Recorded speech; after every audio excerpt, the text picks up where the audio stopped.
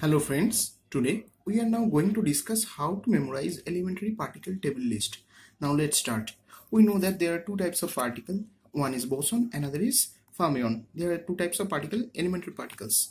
And how to memorize these two, the name of the two types of particle? You have to memorize this line. Boy failed in post-grad math. Boy failed in post-graduation math.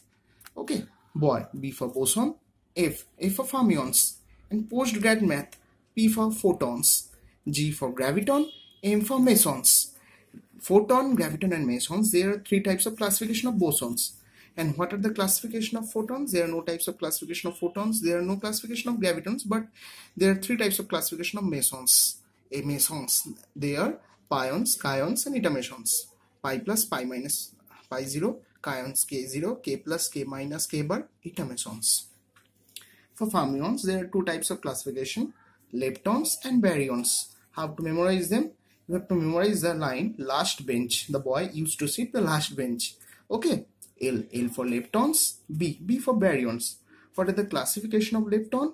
The classification, there are six types of classification of leptons. They are electron, e neutrino, mu1, mu neutrino, tau neutrino.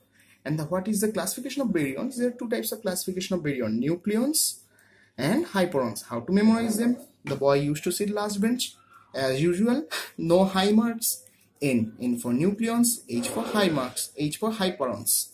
Nucleons, hyperons. You all know the classification of nucleons. They are neutron and proton.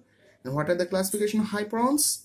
Hyperons. There are four types of classification of hyperons. They are lambda 0, sigma 0, sigma, lambda 0, sigma, cascade and omega.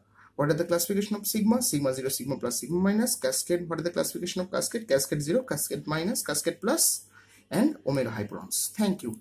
These are the full list of elementary particles.